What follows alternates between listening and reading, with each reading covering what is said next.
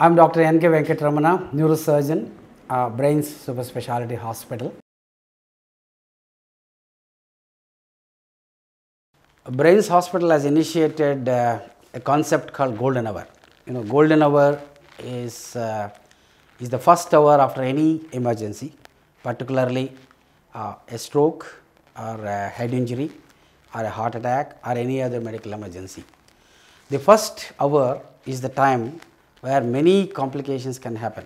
Soon after a stroke, a person need not breathe, particularly after the head injury. There can be bleeding, there can be loss of breathing, and these can add a secondary insult to the brain. So, there may not be a primary severe brain damage, but the brain damage will happen before they reach the hospital. So, that is why it is important to make sure they reach the hospital in a safe way using an ambulance in the first hour, so that we avoid all the secondary complications, so that the results can be better.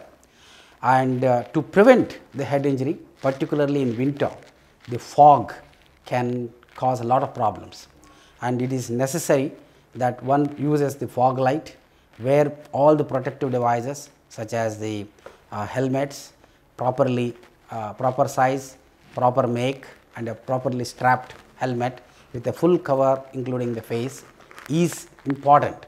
And with the particularly the roads, bad roads particularly with humps and potholes, and will not be visible at all because of the fog.